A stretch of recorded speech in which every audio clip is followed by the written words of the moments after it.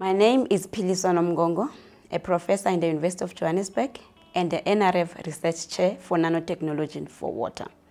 My research field is in environmental analytical chemistry and nanotechnology. Nanotechnology is a field that is used to define materials that is a very tiny, small size, and you can't see it with the naked eye, but you use special instrument to see that. When we made them in the lab, and these materials, we then use them to our environmental and analytical chemistry. I come from Flagstaff, in one of the villages, and Flagstaff is along the Wild Coast. But there are lessons that I learned. For instance, as I was growing up, my father passed away when I was 10 years old, and my mother was not working. So I am always the person that liked to assist, to help. And I could see my mother struggling. And I was 10 years old, so my education at that time cannot help. But what I learned to do was to look for part-time jobs. Then from that stage, I started to learn how to multitask. Because I'll go to school, come back and go and find and work whatever job that I'll be doing. Or before I go to school, I'll first go to do my job. One of my jobs was to fetch water for the teachers. I learned a lot from those experiences now because I think they made who I am. And when I get to high school, I always liked math. I liked sciences.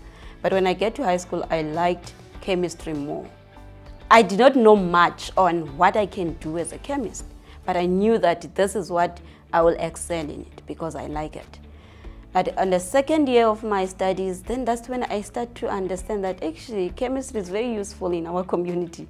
Everything we touch, everything we do is chemistry, whether it's your food, whether it's your water, whatever, whether it's your clothes, that's chemistry. That's why I started, okay, I'm actually in the right direction. But it also helped me to answer some of the questions that I had when I was growing up. As I said, one of my jobs was to fetch water. I used to wake up at 2 o'clock and fetch that water. The reason for 2 o'clock was that during the day the water was dirty because of the cows and goats and all other livestock. But we'll go at 2 o'clock because it's clear. And that's where my career started. When I was doing masters, I made sure that when I discussed with my supervisor, I'll tell my supervisor I would like to do a water-related project. My typical day at work, I am a morning person.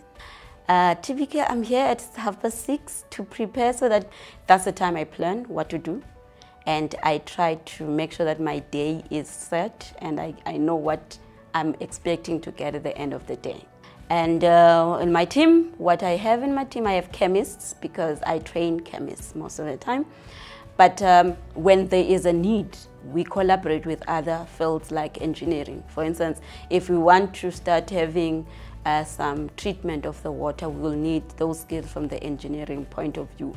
We also recently started working with people who look at the toxicity because it's of no use of knowing what in the water. And we don't want to assume and say because it's there, it's dangerous to people. No. But we work also with people that can help us to map and say, oh, maybe this is going to be toxic or it's not toxic.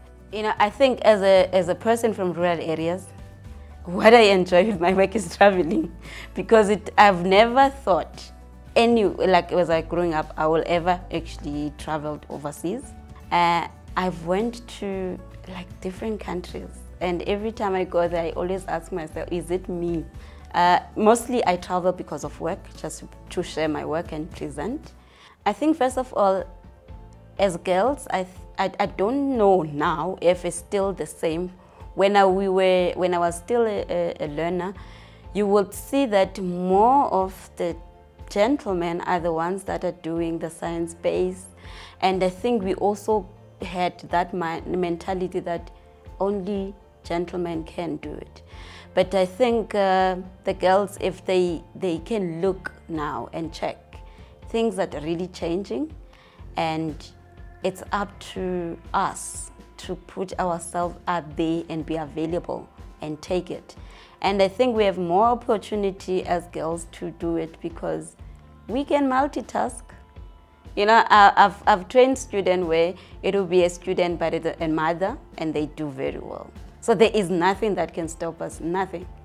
Because it's not gender, it's your brain. Gender has nothing to do with you doing math, or science, or technology. But it's how we channel our mindset, and we change that. Anyone can do it.